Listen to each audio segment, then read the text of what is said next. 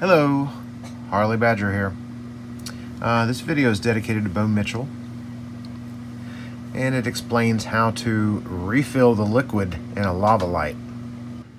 Now, unfortunately at this time, I don't have any of my own lava lamps that need serviced, so I won't be able to demonstrate this because it would take me, obviously, 2 or 3 days to make this video.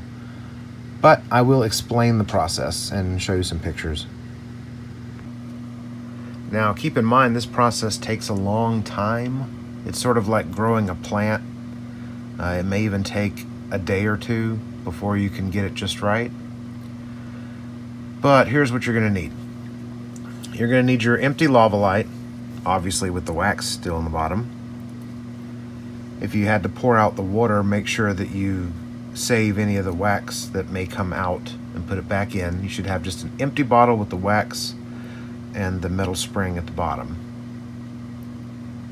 You're going to need to buy distilled water.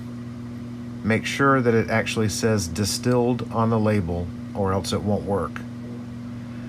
You need to buy clear dishwashing liquid. This is just an example. There's several brands out there. Usually they say like free and clear or whatever, but it's the clear dishwashing liquid. Because if you get Dawn or Palmolive, you're going to have blue or green tinted water. You also want to get Epsom salt. Make sure there's no added ingredients, just plain Epsom salt. Okay, first thing you do is you start with your empty bottle with the wax in the bottom. Fill it with distilled water, but leave a couple of inches of empty space at the top. And don't worry, you can always fill it later. You want to add 1 teaspoon of your Epsom salt to the water inside the lamp, and then sort of swirl it and gently shake it until the salt dissolves. You'll want to turn the lamp on and then walk away for about 2 hours. Just let it sit with the salt water in it for 2 hours. In the meantime, put some distilled water in a measuring cup and slowly stir in Epsom salt until no more will dissolve in the water. Now, when you stir it in, you'll know that it won't dissolve anymore when it looks sort of like this. This is your extra salt water. You're going to add a little tiny bit at a time in a moment. You can now put away your actual Epsom salt because you won't need it anymore. All you're going to use now is the salt water in the cup that you've made and the lava lamp, nothing else. You're going to want to add this salt water a teaspoon at a time. Just dip a teaspoon into the salt water and pour it into the lamp while it's on. I use a funnel to keep from dribbling it down the sides of the lamp. This adjusts the density of the water. Once you add that teaspoon, then you have to let it sit while it's on for an hour.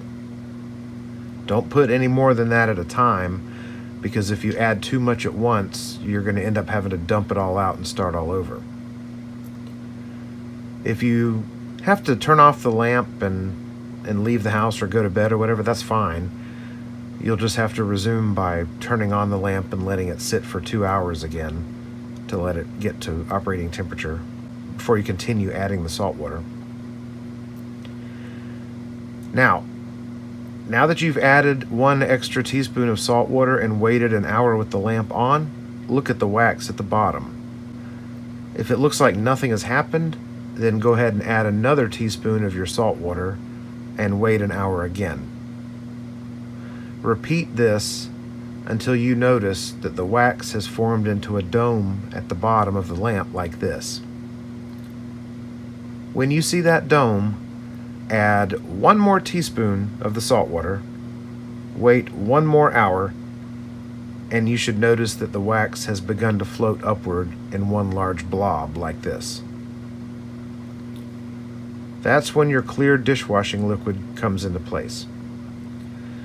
You'll want to add 1 drop of the clear dishwashing liquid into the lamp and wait a few minutes, probably about 15-20 minutes. Check the wax again, and you should notice that it's begun to divide into smaller blobs like this. If it has not divided into smaller blobs like this, add one more drop of dishwashing liquid and wait several minutes again. Once you see that the wax has turned into the normal smaller blobs that you're used to seeing, then you're done. If you add too much detergent, that's a bad thing because it'll make it look like crap like this. So go slowly. Once you have your clear liquid with the normal looking waxy blobs moving around, you're ready to add the food color of your choice. So now, drop by drop, again allowing time for it to mix, add one drop at a time of food coloring to achieve the desired color. Once your liquid is the color that you desire, then you're done. Just replace the cap and you're all set. I hope this was at least interesting and informative. If so, please give a like, subscribe to our channel, visit us on Patreon. Thanks, and have a great day.